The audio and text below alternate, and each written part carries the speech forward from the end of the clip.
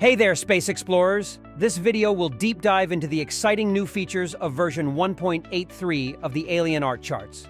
First up, let's talk about the bar chart race project type. We've introduced a versatile new tool to its settings, the Opacity option. This feature allows you to add transparency to the bar backgrounds, opening up a world of creative possibilities.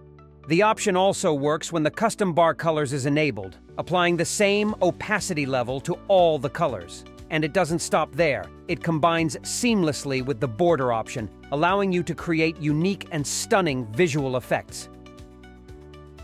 For example, we can make the background transparent and add a white border around the bar.